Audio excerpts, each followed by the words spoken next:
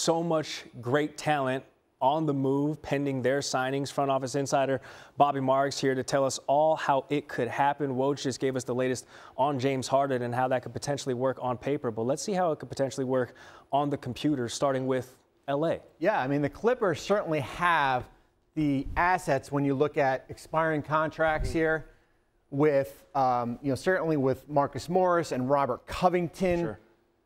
Nick Batum. So when you add those players up, if this is what, if the Clippers are just looking to get off, money and take back this Harden contract here, and then we add in, if they only have a 2028 and 2030 first-round pick, that's not as enticing here. So when we look at it there, I don't know if that does anything from the Sixers' perspective. Basically, 3 players on expiring contracts and a first-round pick here. They also have Norman Powell.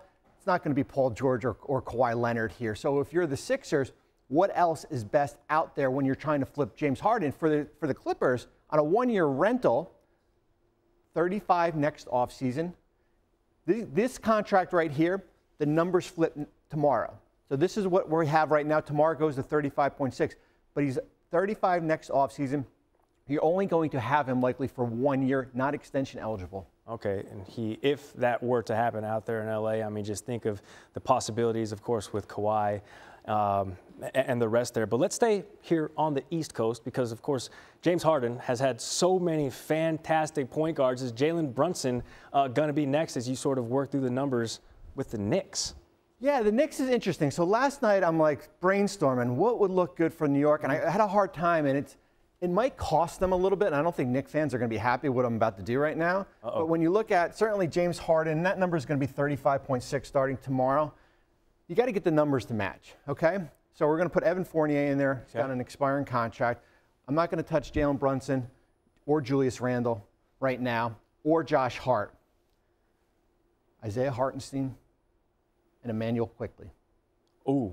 And that is the risk New York would have to go through for a player on a 1-year deal compared to another player on a 1-year deal, but is going to be a restricted free agent next offseason and is extension eligible right now. And when you look at, certainly New York has the draft assets here to add in here. I don't know if I'm New York, I'm adding more picks, but certainly maybe a Detroit pick here. And when you look at it, it certainly works, but here's the big thing. That's a huge risk for James Harden on a 1-year deal. This and this just look kind of weird right now as we sort of visualize it. That is Bobby Marks. Thanks for watching ESPN on YouTube. For live streaming, sports, and premium content, subscribe to ESPN+.